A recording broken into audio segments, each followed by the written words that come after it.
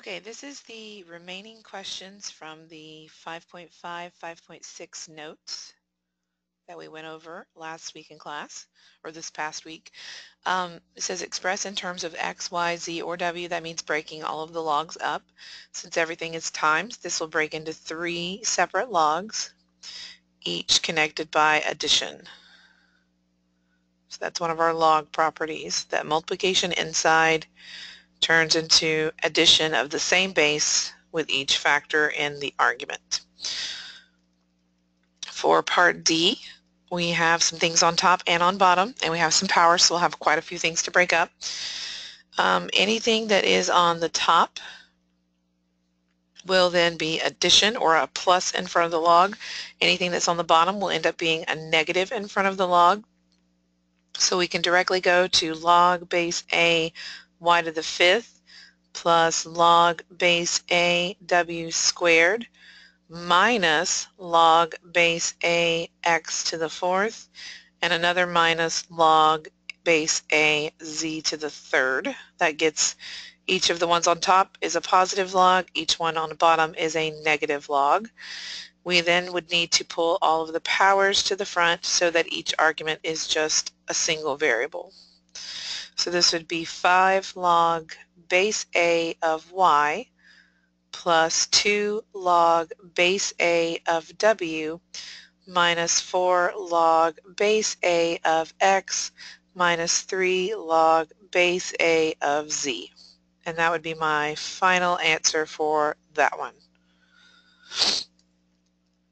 Okay, for the second one, we're supposed to be putting the logs back together. So that's the directions for this set. There's subtraction here, which means that since the bases are the same, we can combine it, but we make it division, and the top one always goes with the first one that was listed. So that's x over 7y. For this one, you have a power out front, so we'll need to, excuse me, we'll need to put that power back on top. So this would be log to the 4th of w to the 1/3. We normally turn that back into a radical, so that would be log 4 of the cubed root of w. Okay, the others we have done in class. Let's go down to solving equations. If you're trying to solve an equation, you have 2 types. Excuse me. Either you have logs on both sides or you have logs and something extra, which means you have to go to exponential. If you have logs on both sides, you want to try to get it to be a single log, so we need to put those powers back on. So this is log 2 x to the 3rd equals log base 2 3 squared. So that's log base 2 x to the 3rd equals log base 2 of 9. Same log base on each side, so we can set the powers, or the arguments, sorry, equal to each other. To solve that, we would want to take a cubed root of 9.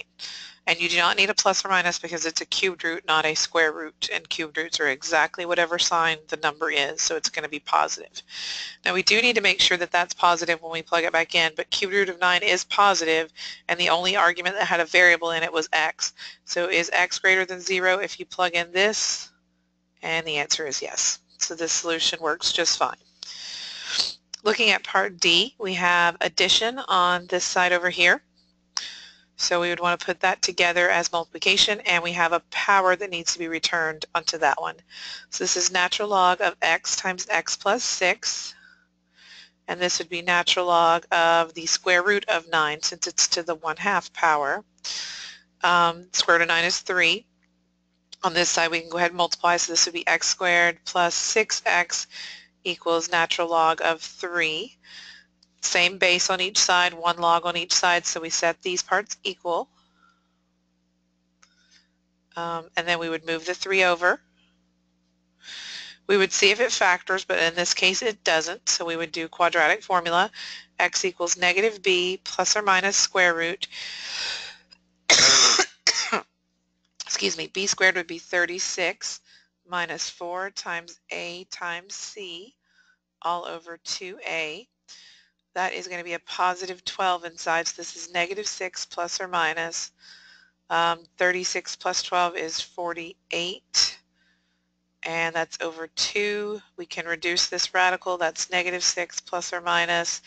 That's 16 times 3, so that's 4 on the square root of 3 over 2, and that actually reduces again by dividing both of them by 2.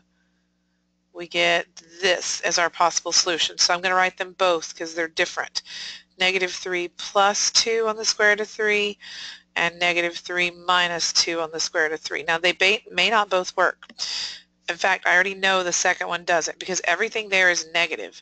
If you plug a negative in for x has to be greater than 0 and x plus 6 has to be greater than 0. You can't plug a negative in and have x be bigger than 0. What we need to double check is to see if 2 square root of 3, so 2 times the 3 under a square root is 3.4, and we are taking negative 3 away from that. So I'm getting an approximation for that. So this is 0.46. That was important because I really didn't know what this number was, 0.46. 0.46 is definitely greater than 0, and 0.46 plus 6 is greater than 0. So the only solution is the negative 3 plus 2 square root of 3. Now normally we would not give you something like this on a test because you had to resort to radicals and stuff like that, but it could happen in a situation. So for this next one, notice that there's not all logs. In fact, this guy right here messes the whole thing up. It's not inside of a log. When that happens, you have to move everything to one side that has a log, leave the constant on the other side. So this would be log of 57x. We're going to move this log over by subtracting it, and that would then be equal to 2. Because the logs have the same base and there's subtraction between them, you can form a fraction with the first one being the top, the second argument being the bottom. And then you might want to write in that this is a base 10. So because there's not a log on the other side, you can't set them equal. You have to change it to exponential. So this would be 10 squared equals 57x over x minus 2. 10 squared is 100. I would then cross multiply. 100 times both of these would be 100x minus 200. 1 times 57 would be 57x. Subtract over the 100x. I get negative 200 equals negative 43x. Divide by negative 43, and I'm getting an approximation of 200, well I'm going to leave it as a fraction, over 43 because it's negative over negative. And if you times that by 57, it would definitely be greater than 0. And this is definitely bigger than 2, so if you subtract 2 from it, it'll also still stay greater than 0. So as long as both arguments inside the log stay greater than 0, the solution is valid. And then for our last one right here on this part, I see again that this 1 is messing everything up, so I need to move the natural log of x plus 1 to the other side. They're both base e, so I can turn this back into a division problem. And sometimes it helps to write the base in. So this is then, again, I have to do the spiral technique. This would be e to the first equals x over x plus 1. Cross multiply, that would be e times x plus e times 1 equals x. Probably going to have to write below here. And then we would get the x terms on one side and the e over here on the other side. Pull out an x and divide by this. Now a lot of people would say, I don't know if the solution works or not, but here's the thing. If this comes out negative, it's definitely not going to work in the solution because this x right here has to stay greater than 0, and so does the x plus 1. So remember, e is a number. So if I do, and we want to do it to the first power, so e to the first power needs to be negative on top. Where's my negative sign? There it is. And then we're going to divide that by, in parentheses, another e, but this time minus 1. If you work that out, you get negative 1.58. So this guy is approximately negative 1.58, which means it doesn't work in that solution. It doesn't keep everything greater than 0. So this one would have no solution. Okay, so on these two right here, we're trying to find a 2 decimal approximation for the answer. The x is in the exponent and you can't get it out because they're not the same base. So we take a log of both sides. And that's legal as long as you do it to both sides. We can then pull the x to the front as a power, comes to the front as a coefficient, and then we would divide by the log 4. Now that would be the exact solution. So I'm only going to work this first one because the next one is exactly like it. And then we would approximate it. The reason I use just log is that's something my calculator can do. So I'm doing log base, let's see, 3 divided by log base 4. So 3, let's see, where are my logs? There's log divided by 4 log. It's 0.79 to 2 decimals. So this is approximately 0.79. So that's my approximation. Same thing for this one. It ends up being t equals log of 100 divided by log of 1/3. So you would use your calculator again to approximate that as well. For number 5, you're putting these back together. It says use change, or excuse me, we're breaking them apart. For number 6, we'll put it back together. If you have something that you have a calculator button for. In other words, log base 2 is not on your calculator. Your calculator has log base 10 and natural log, which is log base E. So if you want to use your calculator to approximate a log, there's a rule that says you can change it to any log you want, one on top and one on bottom. So I'm using base 10, as long as the original argument is now the argument of the top and the original base is the argument of the bottom. So that is called the change of base formula. So log 20 divided by log 2 is 4.32. So this one you would do, and you could also do natural log. So what if I did natural log? It'd be 1/2 over natural log of 6, and I would use my calculator to approximate that. In this scenario, notice these two guys right here, I don't know what 7 to what power equals 243 or 7 to what power equals 3, but they both have base 7, so you can actually backtrack this and call this log of base 3 and the argument 243. In other words, you did change of base backwards. You notice that these matched, so we could turn just the arguments into a log. And the reason that's helpful is because 3 to a power does equal 243. Let's see, is it 3 to the 7th or is that too big? That's too big. It might be 3 to the 5th. It is. So 3 to the 5th power equals 243. So this can actually be evaluated. Okay,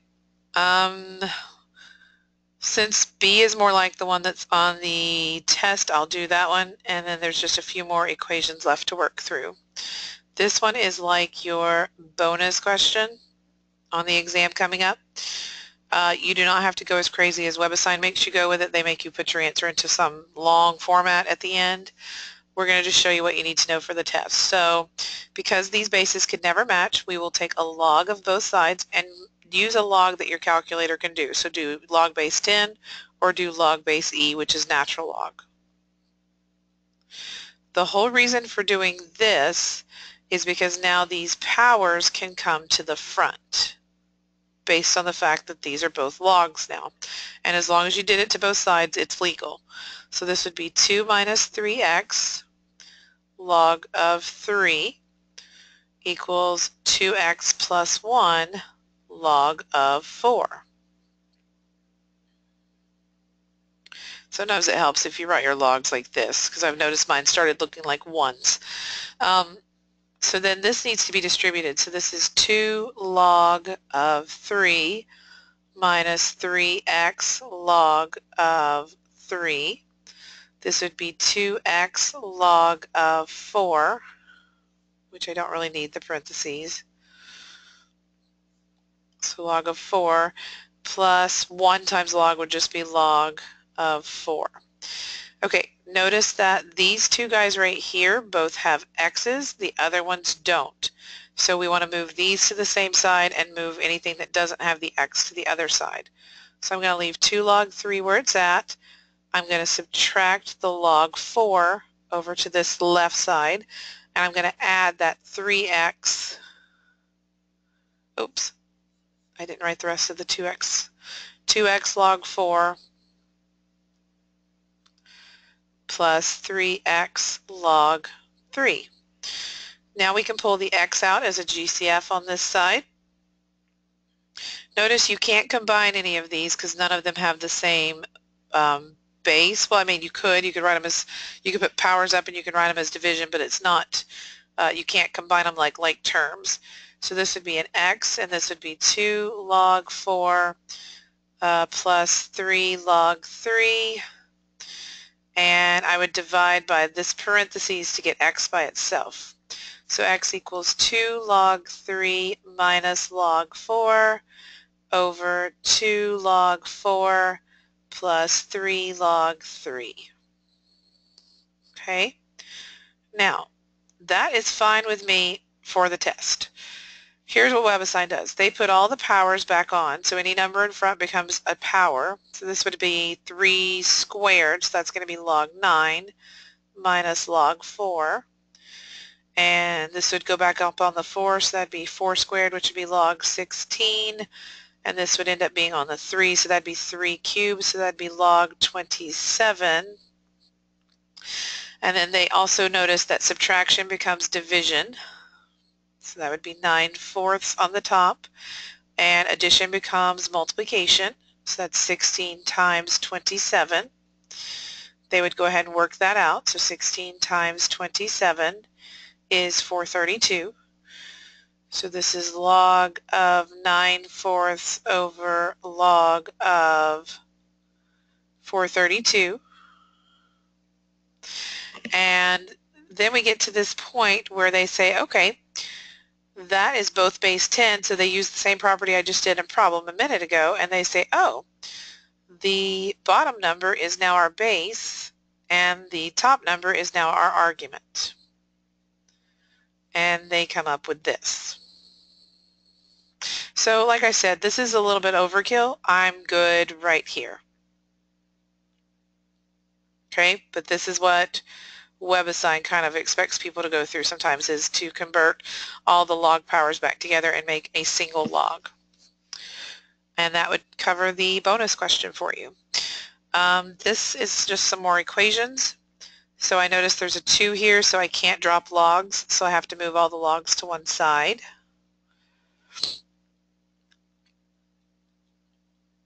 And we can combine these by making it a division problem since there's subtraction between them.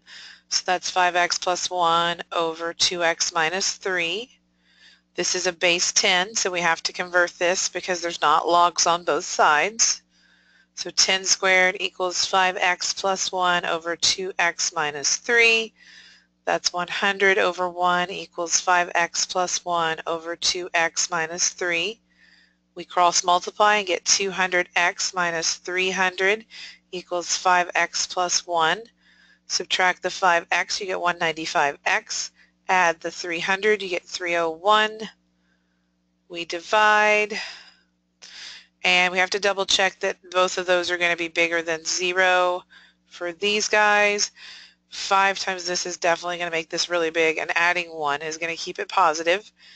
2 times 301 would be 602 divided by 195. Let's see what that would be.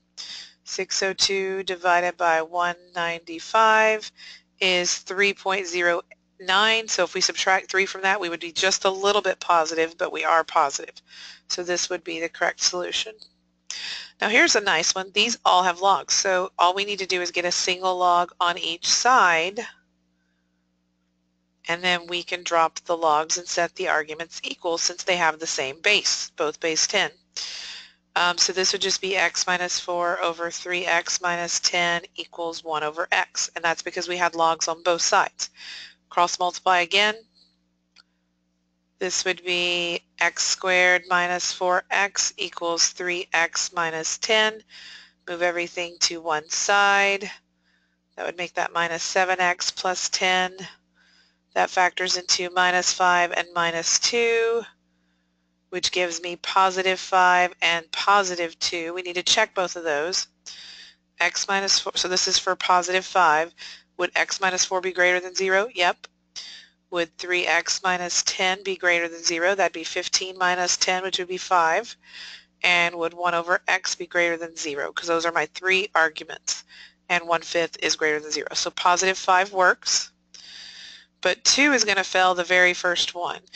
2 minus 4 is negative, so this one fails, so that is not a solution. So the only solution for part D is positive 5.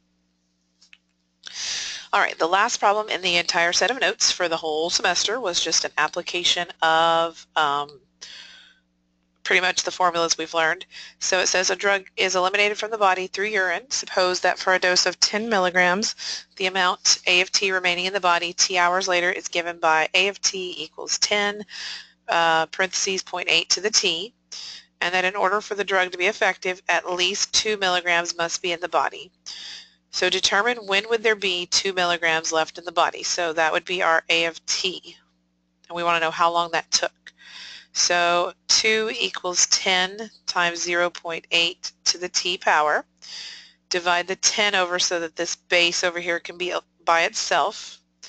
That would be 1/5 equals 0.8 to the T. Because our exponent is a variable, we would need to use logs. You can use natural log or you can use log base 10. Either one's fine. Sometimes I swap it up. We would need to pull that T then to the front as a coefficient. And then we can divide by the natural log of 1/8, or sorry, not 1/8, 0.8 to get T by itself. Now we want to get an approximation for that.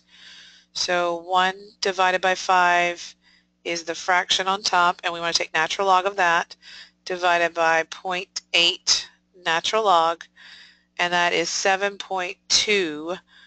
So it would be about 7.2 hours, because time is measured in hours. So they know that if they let you sit for 8 hours after they gave you your first dose, the drug would no longer be effective. So we would have to give that dose around 7.5 hours, so actually a little bit before that, but probably right about 7 hours, so that you would have the effectiveness continuing and you wouldn't feel hopefully pain or wherever it is they're trying to manage. And then the half-life. Now half-life means when is the drug at its halfway point. If you started out with 10 milligrams, which is what we did, halfway would be 5 milligrams. So this is the halfway point. So we plug that in for A of T. So in other words, we want to know when were we halfway through with the drug. So 5 equals 10, 0.8 T. If I divide the 10 over, I get a half. So this is essentially the same exact thing we just did, but instead of natural log of 1/5, we'll get natural log of 1/2 divided by natural log of 0.8. So it's essentially the same problem, we just said half-life, which means half of the drug. So 0.5 natural log divided by 0.8 natural log is 3.1. So at approximately 3.1 hours, they had their body had metabolized or gotten rid of half of the drug. And that is it for the notes.